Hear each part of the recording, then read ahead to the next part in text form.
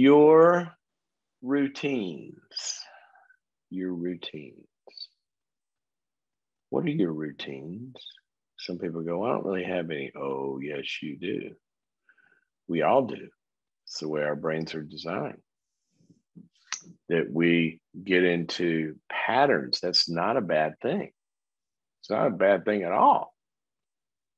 We're wired that way.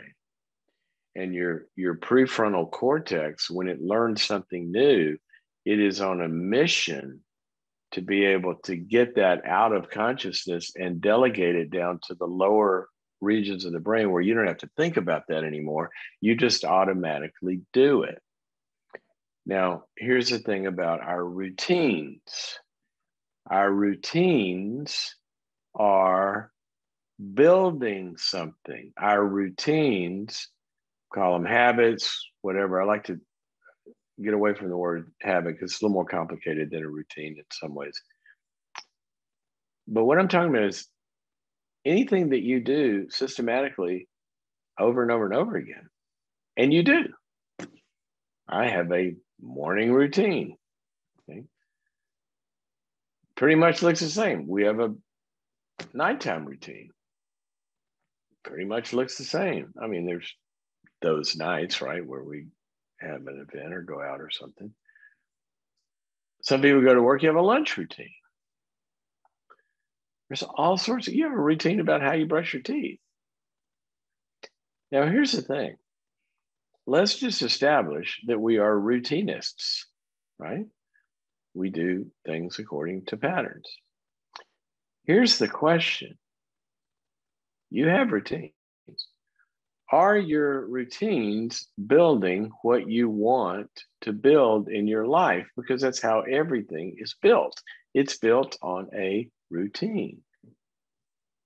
If you want to build about an extra 10 to 15 pounds a year over time with compounding interest, then just establish a routine. After dinner, I'm making one up, go sit in front of the TV, and 30 minutes later, go up and scrounge in the cupboard and find the chips or the cookies or the ice cream, and then go sit down and enjoy a great movie. That's a routine if it happens more than once or twice, okay?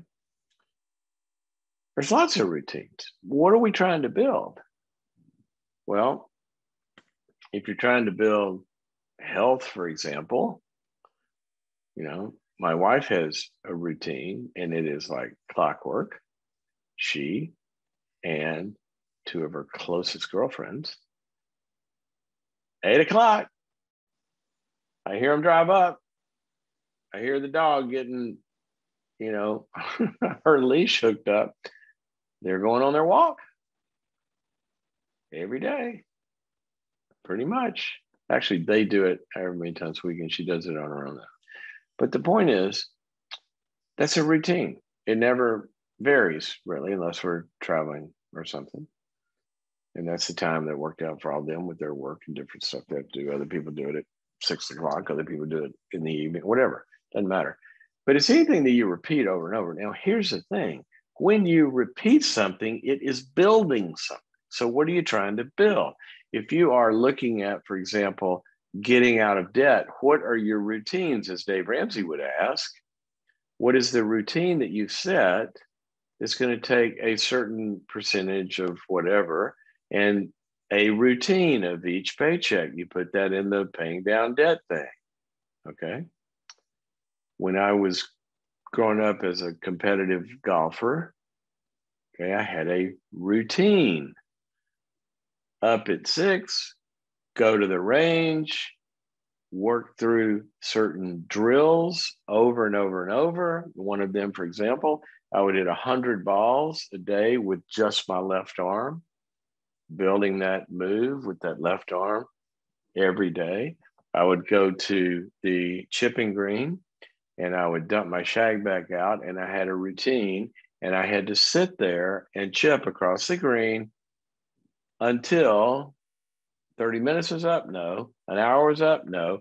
until I made 3 of them.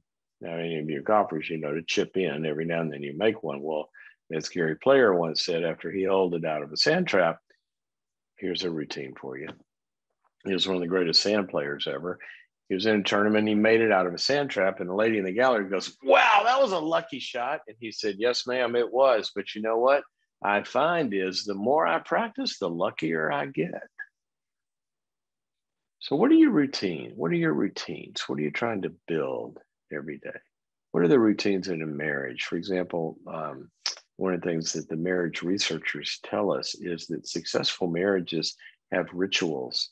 Usually they have bedtime rituals, or they have a morning ritual. And there's something this couple, they get up every morning, they have coffee together. Doesn't have to be that. It could be 1,000 other things. Or they have a bedtime ritual. They go to bed together at the same time instead of, oh, see you later, and somebody veges in front of the TV for 2 hours by themselves and they never talk. Not that you can't do that as well if you have other routines, but successful marriages have routines. So I want you to think about this, because you are doing things over and over and over. The question is, if you're trying to build something, what is it you're doing over and over and over? And that's got to become a routine. And when it becomes a routine, it will become automatic. Okay. I'll give you 2 of mine that I've found very, very helpful.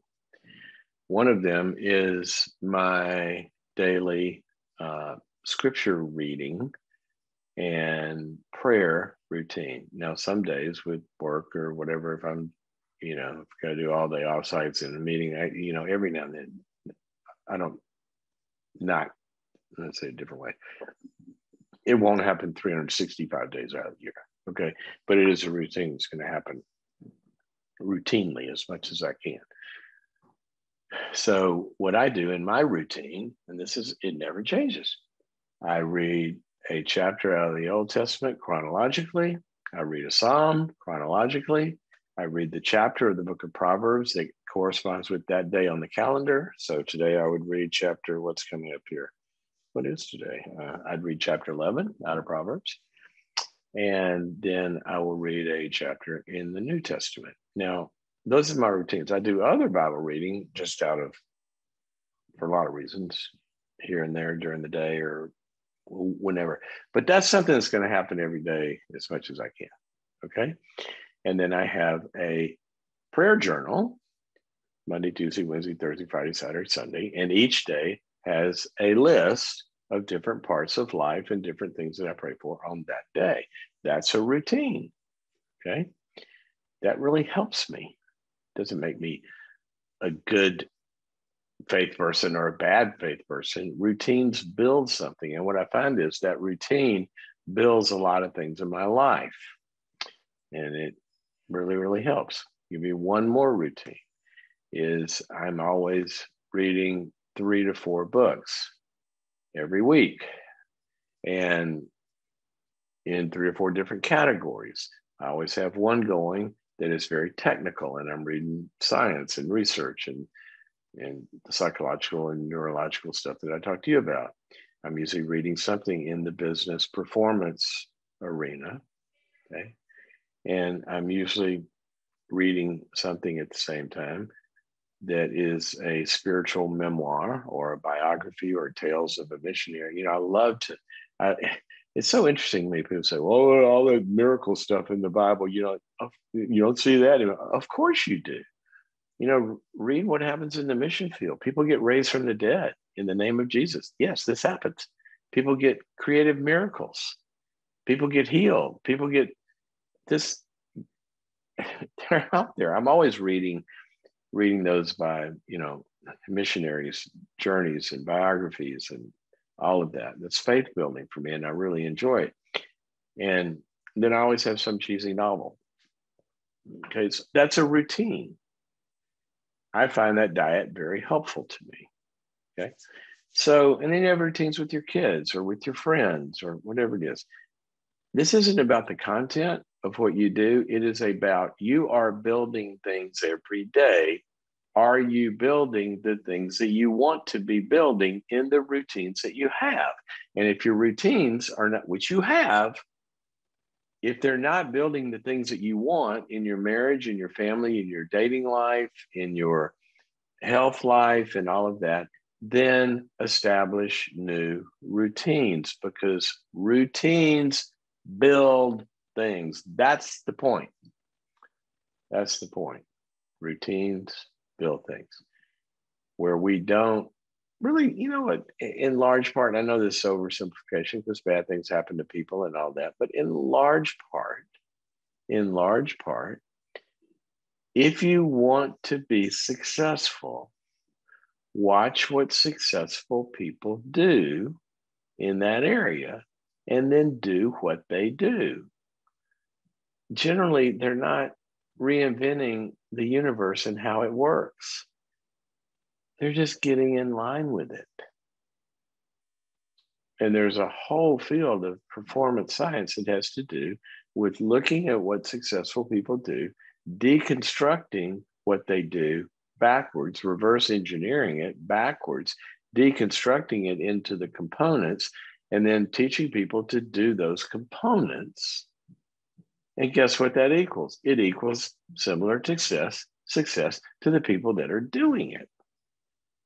Okay? So